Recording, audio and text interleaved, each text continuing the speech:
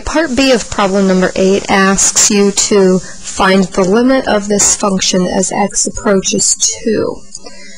So the limit as x approaches 2 for this function, and I'm just going to write f of x instead of writing the whole equation, this limit can be found by looking at the graph. So if I look when x approaches 2, it appears to be approaching a y value of 3. So my limit is 3. Part C asks us to calculate the maximum delta for the given value of epsilon. And that means if we stay 0.5 away from the limit, meaning between 3.5 and 2.5, the question is how far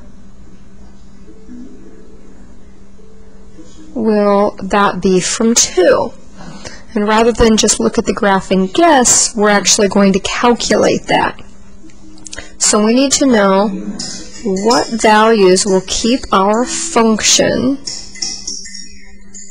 between or within 2.5 and 3.5 for y values. So we can set this up and we're going to solve this algebraically. When we look at the graph, here's the point where we're taking the limit. It appears that this is a point of symmetry, either rotational symmetry or line symmetry of some sort, but I believe that the distance that this is from 2 on the right side is going to be the same as the distance this is from 2 on the left side. So it doesn't matter which of these I solve. And so I'm just going to go ahead and solve this half of our inequality because both of these equations would give the same result for a delta value.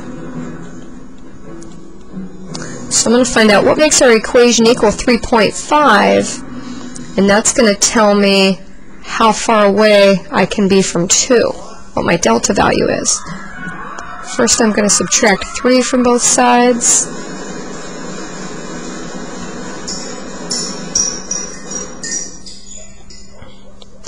And then to get rid of the third power, I'm going to take the cube root.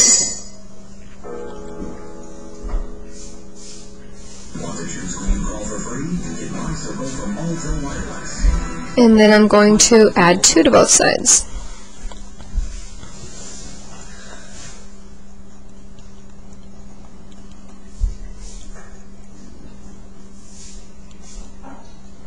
And you can go ahead and get a decimal for this if you want. The question is, what's delta?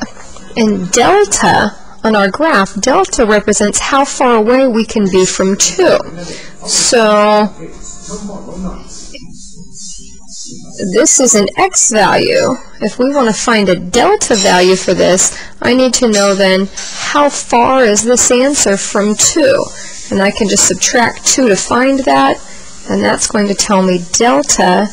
In this case, delta is the cube root of a half. Now, while Part C asked us to calculate a delta for a certain value of epsilon, Part D wants us to calculate what delta is in general terms for any epsilon.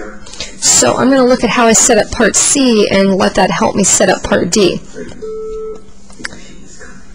These values here that I wanted to stay between, that I wanted to keep my function between, were found by taking the limit and subtracting the epsilon value of 0.5, or in this case, adding the epsilon value to the limit. Okay, so that's how I'm going to write my inequality for Part D. I want to keep my equation between whatever the limit is that I found in Part D plus, minus epsilon, and the limit I calculated in Part B plus epsilon. And now to solve that, again, since the delta values are even on both sides, I can just pick one side of this inequality to work with. So I'm only going to work with the right side. And I'm going to solve this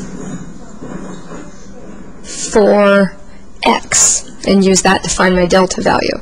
So I'm only going to solve the right side of this equation. And first I'm going to subtract 3.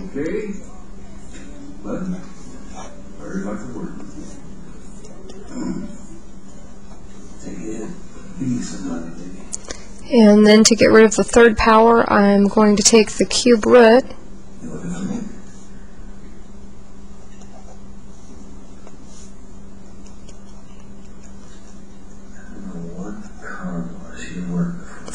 and then I'm going to add 2.